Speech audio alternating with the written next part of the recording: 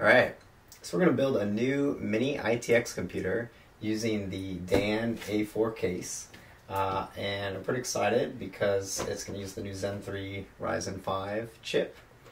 Otherwise, sort of a collection of parts. Some I've collected over the past year, even waiting for this chip.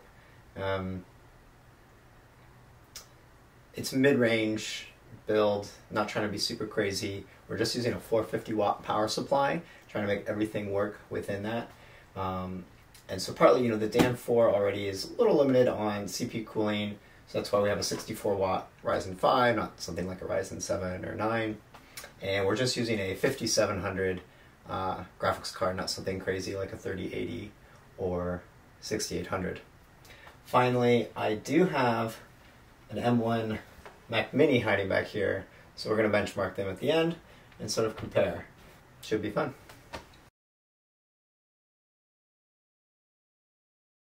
Well, it's small, certainly bigger than a Mac Mini.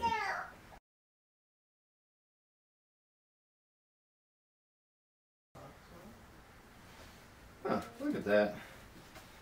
It just fits. We can have, let's see, 1, 2, let's see. We can have 3 thick.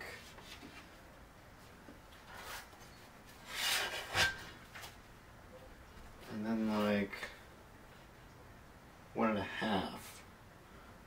So I'd say 3, 4.